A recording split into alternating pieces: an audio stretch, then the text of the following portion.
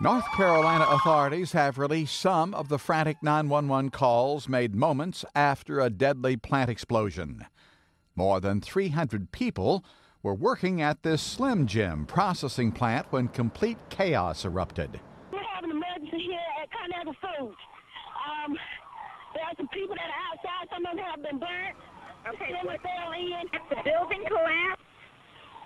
Yes, ma'am. The ceiling has fallen in. Yes, ma'am. The building has fallen in. Yes, ma'am. 3 people were killed. Dozens more were seriously injured.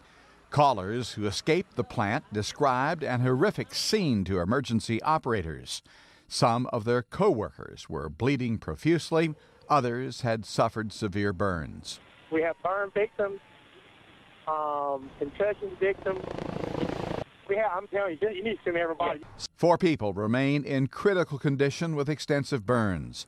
Federal investigators have blamed a natural gas leak for the explosion. State officials who are trying to determine if proper safety procedures were followed say the site is still hazardous and it will be several months before their findings are released. In the meantime, local authorities say they'll do whatever it takes to reopen the processing plant. The facility employs about 900 people in the town of 25,000.